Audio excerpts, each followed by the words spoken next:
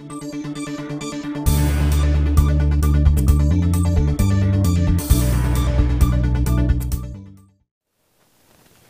araw Luzon, Visayas at Mindanao. Narito ang latest mula sa weather forecasting ng Pag-asa ngayong araw ng Sabado, April 30, 2019. Meron tayong frontal system ngayon na nakakaapekto dito sa dulong hilagang Luzon at nagdudulot ho ito ng maulap na kalangitan na may mahina hanggang sa katamtamang mga pagulan at pagkidlat pagkulog. Itong nakikita natin linya ng cloud formation ay dulot nga ng nasabi nating frontal system and likely in the next few hours ay magpapatuloy ito na magbibigay ng mga paulan dito sa dulong hilagang Luzon. Sa natitirang bahagi ng ating bansa ay patuloy pa rin naapektuhan ng easterlies o yung hangin nanggagaling sa dagat Pasipiko, kaya't mataas pa rin ho ang tsansa ng mainit at malinsangang panahon sa malaking bahagi ho ng ating bansa, lalong-lalo na sa tanghali at takong hapon. Sa pagtaya ho ng ating panahon in the next 24 hours dito nga sa Batanes at Baguio Group of Islands, dahil sa nabanggit kong frontal system, makakaranas ng maulap na papawirin na may mahina hanggang sa katamtamang mga pagulan at pagkidlat pagkulog na dulot ho ng frontal system. Samantala sa Metro Manila at nalalabing bahagi pa ho ng Luzon ay inaasahan natin ang bahagyang maulap hanggang sa maulap na kalangitan lamang at may mga posibilidad ho ng isolated rain showers or thunderstorms o yung tinatawag nating pagkidlat pagkulog. At dito sa Metro Manila, iba yung pag-iingat pa rin ang ating advice sa ating mga kababayan at sa natitirang bahagi pa ho yan ng ating bansa dahil nga sa nabanggit kong mainit at balansang panahon na mararanasan natin sa tanghali at hapon. Sa Kamaynilaan, pwedeng umabot hanggang sa 33 degrees Celsius ang ating maximum temperature.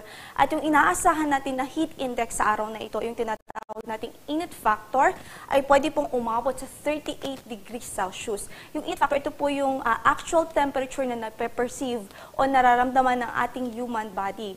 Dahil ho yan sa combined na temperature natin o air temperature, maging yung relative humidity o yung alinsangan ho ng ating kapaligiran. Dito sa Kamaynilaan, pwedeng umabot hanggang sa 38 ang ating maximum degree, ang ating heat index o init factor at nasa extreme caution level ho yan. At dito naman sa Baguio City, pwedeng umabot hanggang sa 28 degrees Celsius ang ating heat index, habang yung ating maximum air temperature naman ay pwedeng umabot hanggang sa 24 degrees Celsius. Sa Tuguegarao Hall, 34 degrees Celsius ang ating maximum temperature for today, habang init factor naman niya ay pwedeng umabot sa 37 degrees Celsius at mainit po yun. Sa Lawag City ay 38 degrees Celsius din ang ating inaasahang heat index, habang sa Legazpi City po ay 33 degrees Celsius at sa Puerto Princesa ay 34 degrees Celsius. Paalala po natin sa ating mga kababayan ng iba yung pag-iingat, lalong-lalo na po sa dakong tanghali at hapon, as much as possible ay iwasan na ho natin ang direct exposure sa sunlight. Sa Visayas at Mindanao naman ay bahagyang maulap hanggang sa maulap lamang ang ating papawirin at may mga posibilidad po ng thunderstorms, especially sa hapon at gabi. Pero kung magkaroon man ho ng thunderstorm ay inaasahan nating panandalian lamang at hindi po ito magdudulot ng malawakang pag-ulan. Sa Metro Cebu ay pwedeng umabot hanggang sa 36 degrees Celsius ang ating heat index for today, habang sa Tacloban naman ay 36 degrees Celsius at sa Iloilo ay 37 degrees Celsius. Sa Davao City, yung air temperature na maximum na inaasahan natin for today ay 35 degrees Celsius, 33 degrees Celsius naman sa Cagayan de Oro, habang 34 degrees Celsius sa Zamboanga City. At ang init factor sa mga lugar na ito ay pwede pong umabot hanggang sa 36 degrees Celsius, habang 37 degrees Celsius naman ho sa Davao City.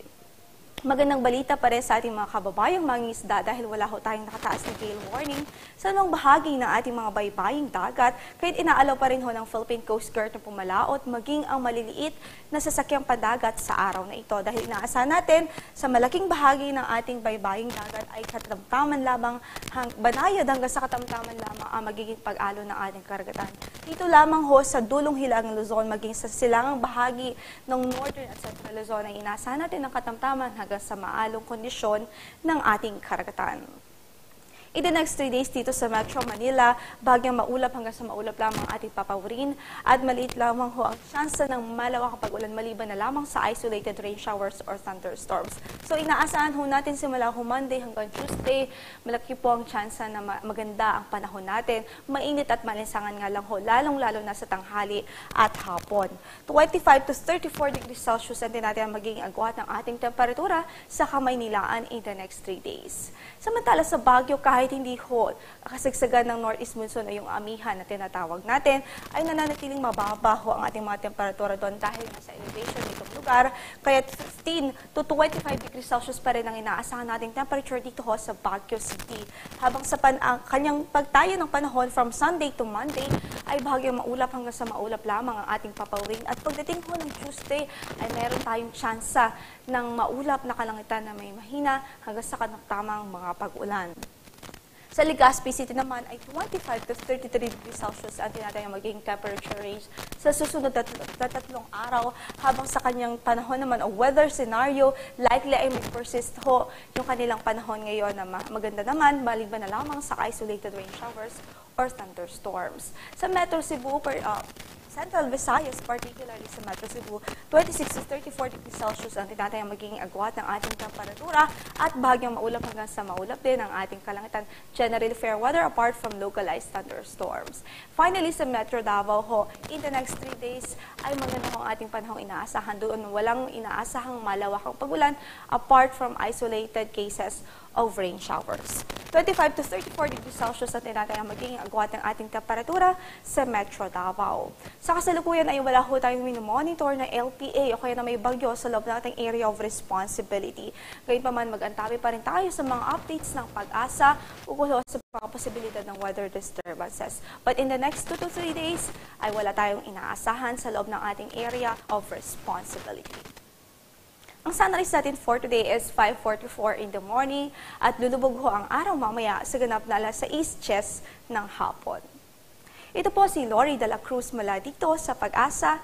Magandang araw ho.